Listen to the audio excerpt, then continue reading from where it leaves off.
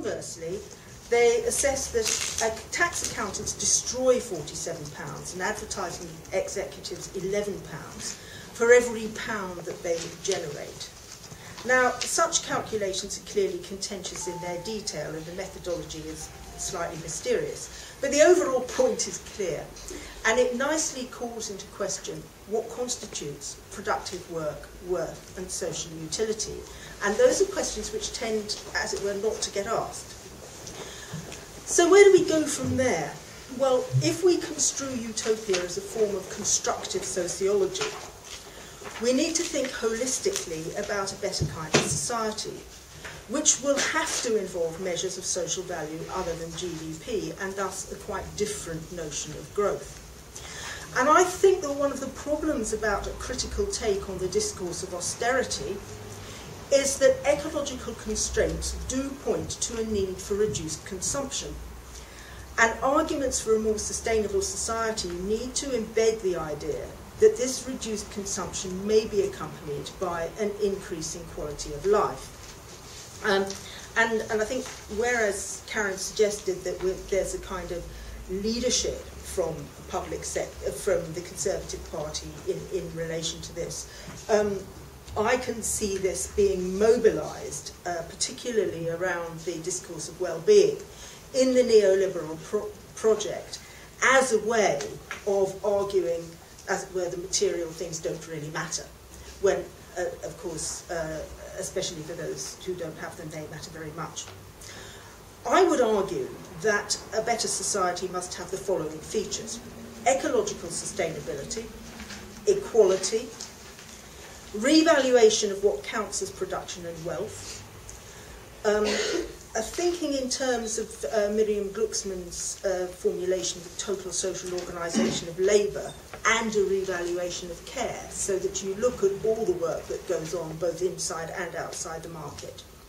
A basic income guarantee, a focus on the quality of life and well-being, and recognition of the intrinsic worth of education. And if you join up the basic income guarantee with the recognition of the intrinsic work of education, you would actually produce a situation in which people could go to university at any stage in their life they saw fit, rather than it being something you had to do as an investment in a credential to buy a place in the labour market, irrespective of the actual content of the degree. A different kind of society would have huge implications for the place of education and higher education in particular. I watched Vince Cable on Andrew Marr on Sunday morning. He talked about new providers entering the market and FE colleges supplying degrees. So that's apparently what we're doing. We're providers supplying degrees. And as we know, the discourse around HE, which emerges from the Brown Report and the Condemned Policies, is all about education as a commodified private good exchangeable in the labour market. In some ways, I find the fundamental Philistinism of Brown more terrifying than the social inequity.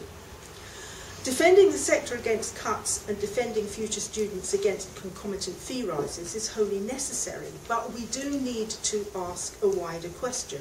What is education for?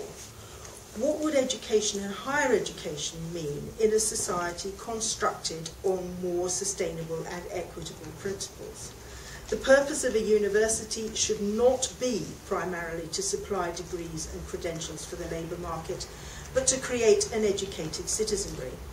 And it follows that there should be no necessary assumption that people go into HE directly from school. People find out what they're really interested in at different ages, and it changes. Most of our school and post-school education is also heavily biased away from the kind of craft-based practices discussed by Richard Sennett in his recent book on craftsmanship, and in particular, our music education is parlous. Among the myriad problems of creating an alternative discourse about a possible future is confronting the deep anti-statism of political discourse across the political spectrum. Most of the principles I've alluded to entail the action of a democratically accountable centralised state as well as accountable local government. And as Polly Toynbee has pointed out, much of the rhetoric about localism is about reinstating inequalities. For example, the plan for business rates to be returned to the areas where they're generated. Another issue is the destruction of the legitimacy of the collective subject. During the 1984 miners' strike, which I can remember, for example, the phrase "the right to work" was transformed from a collective demand of the working class into a justification of the individual right to strike break. And last week, at an open space participatory democracy event in Bristol, I was struck by the combination of really widespread anger and a simultaneous understanding of action as something wholly individualised, such as moving your bank account from the Big Four, rather than envisaging collective political action. I don't have time to elaborate on the implied view of people and their relations that's embedded in this current discourse, or on their alternatives, but I think that the self that is structurally interpolated by neoliberalism corresponds precisely to Marx's description of alienation, where modes of paid work separate people from the process and product of labour, and encourage them to view themselves as a marketable product to invest in, thus necessarily to conceive of their relations with one another in the same way. This is the commodification or alienation of self and of species being. That are two of the four elements of alienation that Marx talks about. We do need to imagine ourselves otherwise as the agents and subjects of the transition to a quite different kind of society.